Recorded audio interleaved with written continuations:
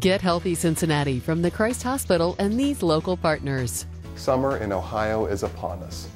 Before you head out to enjoy it, make sure you're covered in sunscreen and these other sun safety tips. Avoid direct sun exposure between 10 a.m. and 4 p.m. when the sun's UV rays are most powerful.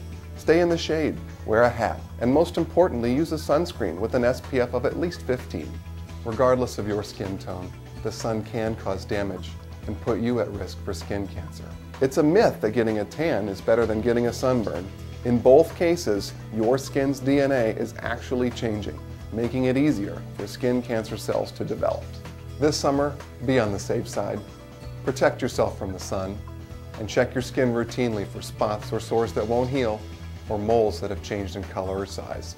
If you're not sure, please see your doctor for a complete skin examination. Learn more about summer safety at GetHealthyCincinnati.com.